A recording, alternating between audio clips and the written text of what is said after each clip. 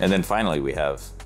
Yeah, now we end up in the really kind of oddball section of things. Yeah, people fun. forget that there were these Carreras. So we have two Quartz models, the three-hander, the first time-only Carrera. This probably arrived around 1978. Quite cool because it retains the kind of silhouette of the 1153. Yeah, looks nice. But with this kind of ultra-thin case to it. So, you know, really quite an elegant thing, but they were just profoundly unreliable and, you know, very expensive versus the kind of mass-produced quartz watches from Asia.